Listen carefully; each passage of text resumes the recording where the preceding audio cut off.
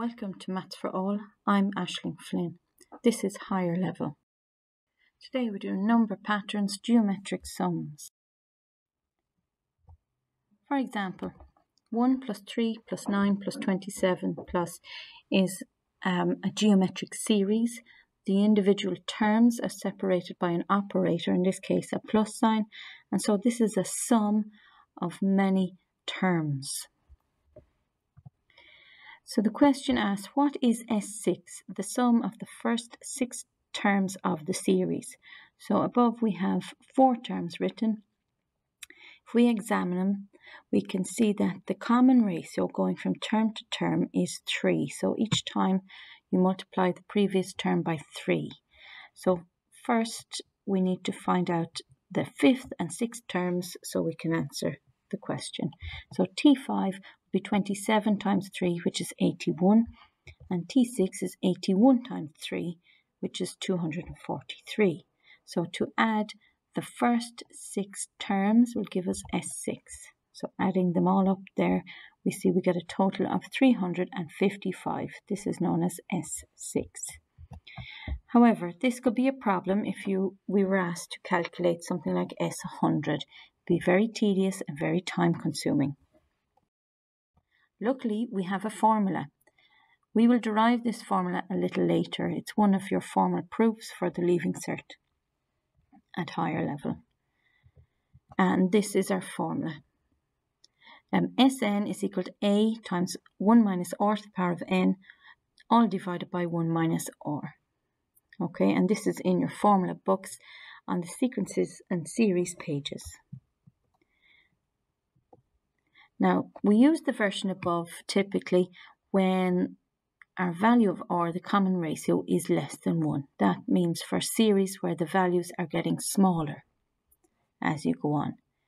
Okay, it is possible to use a slightly different version of it when your r is greater than 1, when the numbers are getting much larger. Okay, it can be useful to multiply the numerator and the denominator by minus 1. Okay, so you're not changing it essentially, it's mathematically the same. And what it appears as if the 1 and the r's have switched positions.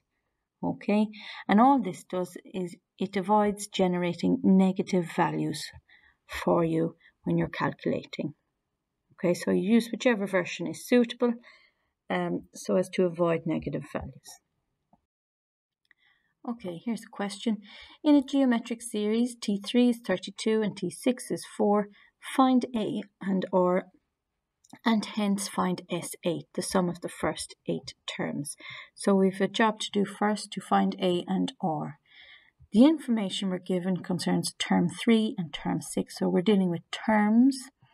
So we'll use our Tn formula, again from the formula books, and we substitute for what we do know. So T3 is equal to A to the power of R, or R to the power of 3 minus 1 gives 2. So the power is 1 less than the term. So AR squared equals 32. And for T6 we get AR to the power of 5 equals 4. So here we've got 2 equations. We have 2 unknowns, A and R. So we're going to use a form of simultaneous equations. So what I'm going to do for both of these is to rearrange and manipulate the formulae to give A equals. So A equals 32 divided by R squared from the first one, and A equals 4 divided by R to the power of 5 from the second one. So what we can do now is we can put 2 of the same things equal to each other. So equate is the instruction. Equate the 2 expressions for A. Okay, so 32 over R squared is equal to 4 over R to the power of 5. And now we're going to solve for R. So continuing from the previous page, this is what we had. We are going to multiply both sides by R to the power of 5 so that we have R's on the left. Divide both sides by 32 so that we have numbers on the right. Okay, dividing numbers that have the same base, different powers, we subtract the powers, we get R to the power of 3. Simplifying the fraction on the right, 4 is common to top and bottom, we get 1 over 8. And I note that 8 is a cubed number, Okay, we can rewrite that as 1 over 2 to the power of 3. Remember, 1 to any power is still 1. And by comparison, I can say that r is equal to 1 over 2, or a half. Now that we know the value of r, we can return and find the value of a. So I'm using my T3. It's a by r to the power of 2 equals 32. Okay, substituting in for what I now know is r, that's 1 over 2, and it has to be squared. 1 over 2 squared. Okay, leaves me with a over 4 equals 32. Multiplying both sides by 4, I get a equals 128. So now I've found a and r. I must now find S8, the sum of the first 8 terms. So my formula for the sum of a geometric series is here from the formula book. Substituting in for a and for r. This time we've a half to the power of 8. Okay. All right. 2 to the power of 8 is 256. So you've 1 minus 1 over 256. Okay, which is 255 over 256. And you can work out the top line, and dividing by a half has the same effect as multiplying by 2. So we get 127.5 multiplied by 2. So the sum of the first 8 terms is 255. Okay, another question. Find the number of terms n in the following series. So it gives us the start of the series and it gives us the last term. And hence find the sum of the series.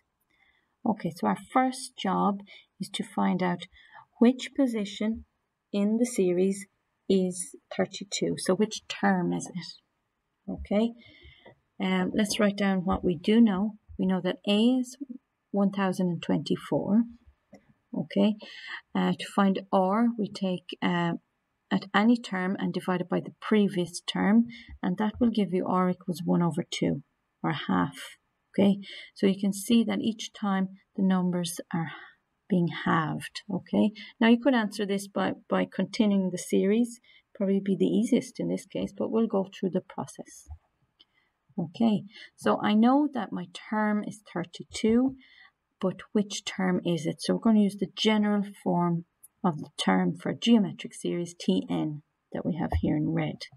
Okay, we're going to put the general form equals to 32, and we're going to substitute for what we do know, that's a and r. So that's what we get. Okay, and then we're going to solve for n. So dividing both sides by 1024, that's what we get. The next stage, I've simplified the fraction on the right. I get 1 over 32. I'm going to apply that power to the half. Remember, 1 to any power is just 1. So I get 1 over 2 to the power of n minus 1. And on the right, I've converted 32 into a power of 2. Okay, so you learn to recognize these numbers. And it is 2 to the power of 5. Now, by comparison, I can say, because everything else is the same, I can say that n minus 1 must be equal to 5. And solve for n, add 1 to both sides, I get n equals 6. So 32 is the 6th term in the series. Like I said, you probably get there quicker by just continuing the pattern. Now, we were asked to find the sum of the series. So what are we after? There's our sum formula. We're after S6. Okay, so there's S6, and we substitute in for our A and for our R, and the power we're using is 6. Okay, so for 2 to the power of 6, we get the number 64. Okay, underneath 1 minus a half is just half. Okay, 1 take 1 over 64 is 63 over 64. Work out the top line. Dividing by a half is the same as multiplying by 2. So that's what I get. I got 1008 for the top line, multiplied by 2, and I get 2016. Okay. Now, this next part is the derivation of Sn. So how do we get that formula for Sn? And this is one of the formal proofs you may be asked at higher level, okay, to show. So you need to learn this and be able to reproduce it in the exam. Okay, so the hardest part in these ones is to remember how to begin, and then hopefully the rest will follow. So how to begin. So to derive means to obtain from the source. We will start from the beginning and obtain your Sn formula. And we're going to begin by considering the sum of the first n terms of a geometric series which has first term a and common ratio r. So basically this is what it's adding, okay? The first term is always a, second term is a by r, the third one is you multiply by an extra r each time. And then towards the end, the last term will be ar n to the minus 1. So that will be the nth term. The previous one to that has one less r, so we have n minus 2. Okay, so this is the first line of your proof to write that out. Now, we'll continue on the next slide. The next stage is to multiply the left and the right by minus r. This will be shown in blue. Okay, so you have to recall what is the process, what you do next. All right, so this is what we had on the first slide. And now we're going to multiply by minus r. So this is the blue line. Okay, so nobody's going to tell you to that. This is something you must memorize. Okay, so everything is changed to negative, and we have an extra factor of r on each one. Okay. Now, combining these two equations, as you would with simultaneous, you will see that most of the terms combine to give 0. So you're allowed to do this mathematically. If left equals right in the red and left equals right in the blue equation, then when you combine them, the two lefts should be equal to the two rights. So this is what we're doing. So combining, you'll see some similar terms. So there you have an AR minus an AR, that becomes 0. Same with the AR squares, the AR cubes, and the whole way up, AR n minus 1 and n minus 2. And so there's just two terms that do not cancel or do not make 0. Okay, so let's combine and see what remains after that process. What remains is, on the left, you have Sn minus r Sn equals, on the right, we have an a minus a r to the power of n. Okay, so starting to look somewhat familiar. Now if we factorize on both sides, so look for a common factor. On the left, the common factor is Sn, and on the right, the common factor is a. So take those outside the bracket. You have Sn by 1 minus r equals a by 1 minus r to the power of n. So we're almost there.